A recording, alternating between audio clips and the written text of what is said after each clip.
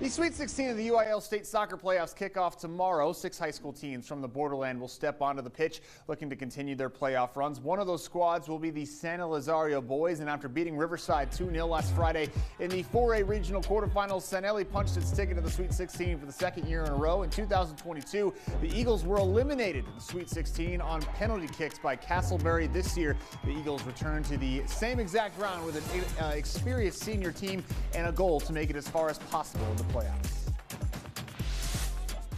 We've been building this team since that year after COVID. Most of these kids, these seniors, I got like 10 on this team. We had 2 playoff wins in 21, and then we had the 3 wins last year, and hopefully we can get that 4th win this year. But yeah, it seems like we've just been steadily improving with this group of kids. San Eli will face off with Western Hills Friday at Northwest ISD Stadium just outside of Fort Worth. Kickoff is set for 5:30 Central Time.